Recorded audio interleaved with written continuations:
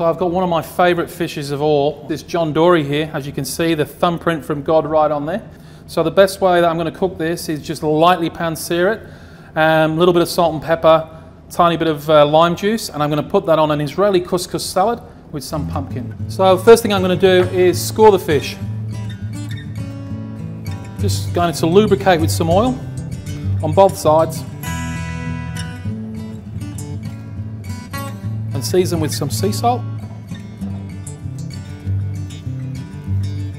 I'm going to start the fish off in a cold pan. The reason why I do that is so that the skin doesn't curl.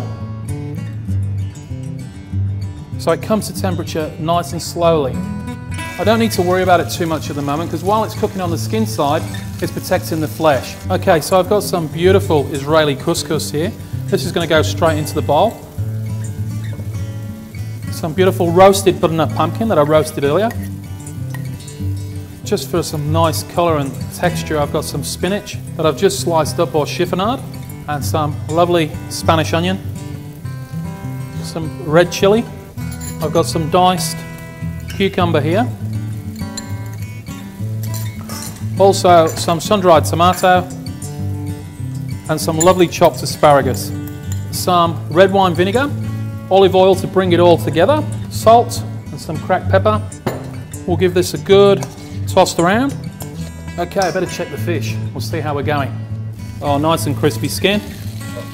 So I'm just going to leave that now off the heat and it'll carry on cooking the fish, the residual heat in the pan. And I'm going to get back to the salad. I'm going to put a salad ring there. The salad ring just helps control the pearl pasta from going all over the plate. So we're going to fill the ring like so, carefully. Don't worry too much if a little bit falls on the plate. That's probably enough for now. So now I'm going to remove the ring, nice and gently. Now I'm just going to put a little bit more of the salad just down the plate. I'm going to put some toasted macadamia nuts on here for a little bit of crunch. And we're going to drizzle with some olive oil. Now we're going to top with our John Dory. I'm just going to slice this fish for presentation on the plate. And I'm just going to drizzle a little bit of this red wine vinegar on top of the fish. So there we go, folks, a simple little dish that you guys can do at home. Don't forget to get down to your local fish market and check out the John Dory. It's absolutely superb. Well guys, I hope you enjoyed that clip.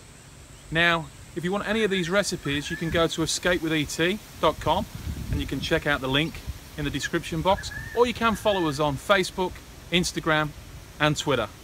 We'll see you next week.